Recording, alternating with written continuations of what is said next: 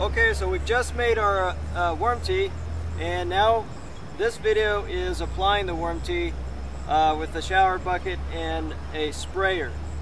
Let's come on over here, and here is the tea that was suspended. And if you notice all the stuff on the outside, this right here are your microbes. That is your plant food. So when you see that stuff building up, it's a success.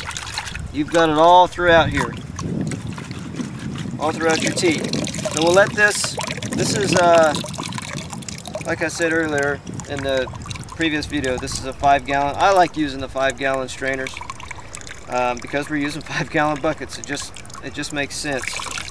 So we'll strain this out a little bit, and we do have worms in here and cocoons. And I'll actually let it drip a little bit, and then I'll pull it out and I'll squeeze it a little bit more and just throw it right back in to the worm bin. Here I've got another paint strainer, and it's covered with the microbes. Do a little dusting off here of it, get all the microbes off from the outside.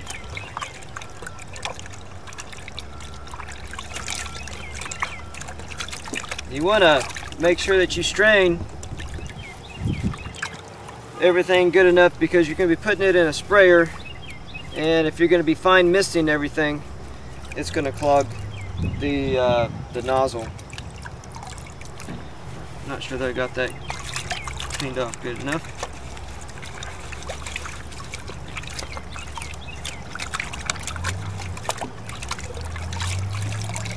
And remember to use your tea as soon as you're done, because the oxygen will deplete and it's no longer aerated.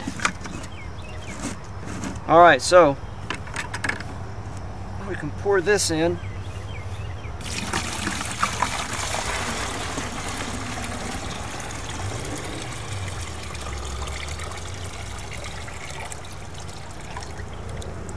Look at that. That's all microbes. Thick microbes. Good, wonderful plant food. But I think it's probably still a little too thick, and it'll clog up the sprayer. So I will save that for my shower bucket. Okay. And I'll also have to strain this one too. So I'm going to go ahead and strain that and put this on pause.